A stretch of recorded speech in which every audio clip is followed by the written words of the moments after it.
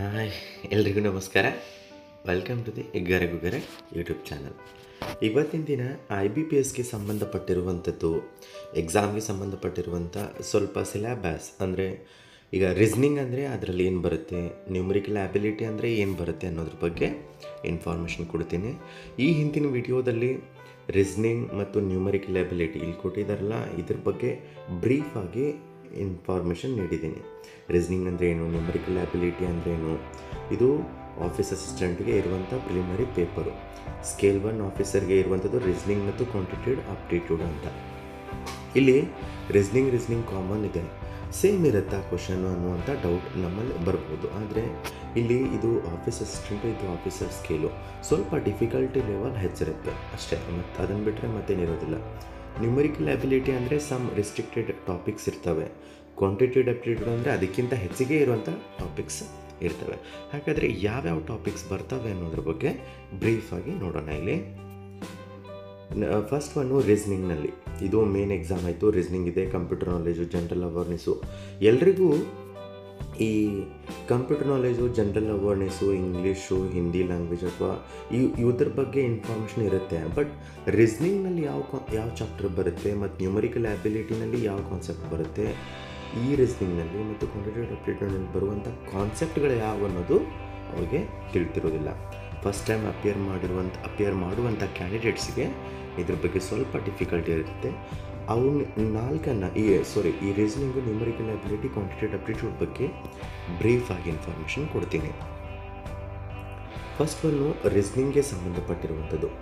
ಇಲ್ಲಿ ರೀಸನಿಂಗ್ ಆಬಿಲಿಟಿನಲ್ಲಿ ಬರುವಂಥದ್ದು analogue, ಸಿಲೋಜಿಸಮ್, passage, conclusion, statement and conclusion, statement and assumption and statement, arguments, decision making, assertion and reasoning, ranking and sequence, coding, decoding, blood relation, alphabet, numeric series, direction science, figure series, input, output, setting arrangement.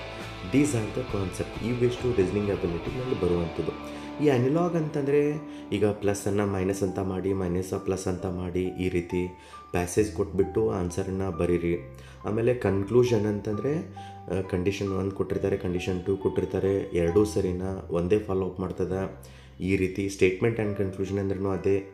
Assumption ಬಗ್ಗೆ ನಾವು decision ತೊಗೊಳ್ಳುವಂಥದ್ದು, ಆರ್ಗ್ಯುಮೆಂಟ್ಸನ್ನು decision ತೊಗೊಳ್ಳುವಂಥದ್ದು. Reasoning ಮತ್ತು sequence ಅಂದರೆ 1, 3, 5 ಈ ರೀತಿ ಇರುವಂಥದ್ದು, ಅಂದರೆ ಅಲ್ಲಿ odd number ಇರುತ್ತೆ, ಈ ರೀತಿ ಸೀಕ್ವೆನ್ಸು. ಕೋಡಿಂಗ್ ಆ್ಯಂಡ್ ಡಿಕೋಡಿಂಗ್ ಅಂದರೆ ಈಗ ಅಲ್ಫಾಬೆಟ್ಗೆ ಎಗೆ 1, ಬಿಗೆ 2 ಈ ರೀತಿ ಅದನ್ನು ಕೋಡಿಂಗ್ ಡಿಕೋಡಿಂಗ್ ಮಾಡೋದು. ಬ್ಲಡ್ ರಿಲೇಷನಲ್ಲಿ ಅಲ್ಲಿ ಯಾವ ರೀತಿ ಬ್ಲಡ್ ರಿಲೇಷನ್ ಅಂದರೆ ತಂದೆ ಮಗನಿಗೆ, ತಾಯಿ, ಈ ರೀತಿ ಬ್ಲಡ್ ರಿಲೇಷನ್ ಇರುತ್ತಲ್ಲ ಅದರ ಬಗ್ಗೆ. Alphabet, numeric series, direction, ಇದಿಷ್ಟೇನಂತಂದರೆ reasoning ಆಬಿಲಿಟಿಗೆ ಸಂಬಂಧಿಸಿರುವಂಥದ್ದು. Next one ಇದರಲ್ಲೇ ನಾವು ಏನಂತ ಕರಿತೀವಿ, ಈ ನ್ಯೂಮರಿಕಲ್ ಆಬಿಲಿಟಿ ಅಂತ ಏನು ಕರಿತೀವಿ, ನ್ಯೂಮರಿಕಲ್ ಆಬಿಲಿಟಿ. ಸೊ ನ್ಯೂಮರಿಕಲ್ ಅನಾಲಿಸಿಸ್ ಅಂತ second one. Numerical ಅನಾಲಿಸಿಸ್ನಲ್ಲಿ profit, loss, discount, quadratic equation, approximation, simplification, mixtures, alligation, simple and compound interest, surds and indices, work and time and speed, time, distance, mensuration, cone, sphere, cylinder, data interpretation, ratio, proportion, percentage, number system, sequence, series, permutation, combination and probability. ಇದು numerical analysis ಅನ್ನುವಂಥದ್ದು. Profit, loss, discount ಅಂದರೆ ಗೊತ್ತು, ಲಾಭ ನಷ್ಟ. ಸೋಡಿ ಅಂದರೆ discount. Quadratic equation ಅಂದರೆ ವರ್ಗ ಸಮೀಕರಣಗಳು. ಅಪ್ರಾಕ್ಸಿಮೇಷನ್ ಅಂದರೆ ರೌಂಡ್ ಅಪ್ ಮಾಡುವಂಥದ್ದು. ಸಿಂಪ್ಲಿಫಿಕೇಷನ್ ಅಂದರೆ ನೀವು 10ಕ್ಕೆ ಏನೇನು ಸ್ಟಡಿ ಮಾಡಿದ್ದೀರಿ, 8th, 9th, 10th ಮ್ಯಾಥಮೆಟಿಕ್ಸ್, ಆ ಕಾನ್ಸೆಪ್ಟ್ ಇರುತ್ತೆ ಇಲ್ಲಿ. ಮಿಕ್ಸ್ಚರ್ಸು, allegation, simple and compound interest, ಸರಳ ಬಡ್ಡಿ ಮತ್ತು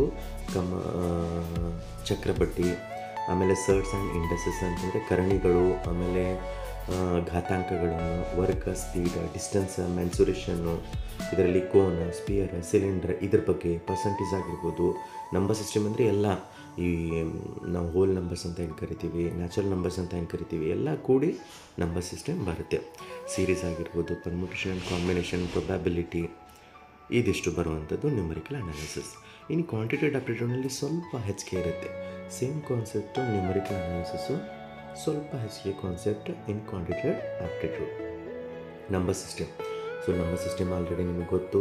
ನಂಬರ್ಸ್ ಇರ್ತವೆ, HCF, LCM, ಲಸ ಮತ್ತು ಮೊಸ, ಡೆಸಿಮಲ್ ಆ್ಯಂಡ್ ಫ್ರ್ಯಾಕ್ಷನ್, ದಶಮಾಂಶ ಮತ್ತು ಭಿನ್ನರಾಶಿಗಳು, ಸಿಂಪ್ಲಿಫಿಕೇಷನ್ ಮಾಡುವಂಥದ್ದು, square and square roots and cube roots, ಇದು ವರ್ಗ ಮತ್ತು ವರ್ಗಮೂಲ, ಘನ ಮತ್ತು ಘನಮೂಲ, ಆಮೇಲೆ ಎವರೇಜ್ ಅಂದರೆ ಸರಾಸರಿ, problems on numbers, problems on ages, surds and indices ಅಲ್ಲೂ ಇತ್ತು ಇಲ್ಲೂ ಇದೆ, ಲೊಗ್ಯಾರಿಥಮ್, percentage, profit and loss, ration proportion, ಅನುಪಾತ ಮತ್ತು ಸಮಾನುಪಾತ, ಆಮೇಲೆ ಪಾರ್ಟ್ನರ್ಶಿಪ್ ಆಗಿರ್ಬೋದು, ಚೈನ್ ರೂಲ್ ಆಗಿರ್ಬೋದು, ಪೈಪ್ಸ್ ಆ್ಯಂಡ್ ಸಿಸ್ಟಮ್ಸ್ ಅಂದರೆ ಒಂದು ಪೈಪ್ನಲ್ಲಿ ಎಷ್ಟು ಬರುತ್ತೆ ಅಥವಾ ಅದರದ surface area ಕಂಡುಹಿಡಿಯುವಂಥದ್ದು, time and work, time and distance, boats and streams ಅಂದರೆ ಅಲೆಗಳ ವಿರುದ್ಧವಾಗಿ ಈಜುವಂಥ ಬೋಟು, ಅಲೆಗಳ ಜೊತೆಗೆ ಈಜುವಂಥದ್ದು boat, problems on trains and ಅಲ್ಲಿಗೆ ಮಿಕ್ಸ್ಚರ್ಸ್ ಆಯಿತು, simple interest, compound interest, area, surface area, races, games, scale, calendar, clock, stock, shares, permutation, probability, true,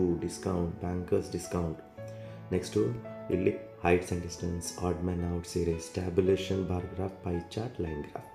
ಇದು data integration graph ಕೊಟ್ಟಿರ್ತಾರೆ, ಅದರಲ್ಲಿ ಹೆಚ್ಚಿಗೆ ಯಾವುದು, ಕಡಿಮೆ ಯಾವುದು, ಪರ್ಸೆಂಟೇಜ್ ಯಾವುದು, ಇವಷ್ಟು 4 tabulation, bar graph, pi chart, line ಗ್ರಾಫ್ಗೆ ಸಂಬಂಧಪಟ್ಟಿರುವಂಥ questions ಇರ್ತವೆ. ಇಲ್ಲಿ ನೀವು ಒಂದು ಅಬ್ಸರ್ವ್ ಮಾಡ್ಬೋದು, ಈ ನ್ಯೂಮೆರಿಕಲ್ ಅನಾಲಿಸಿಸ್ ಮತ್ತು ಕ್ವಾಂಟಿಟೇಟಿವ್ ಅಪ್ಟಿಟ್ಯೂಡ್ ಸ್ವಲ್ಪ ಡಿಫ್ರೆನ್ಸ್ ಇದೆ.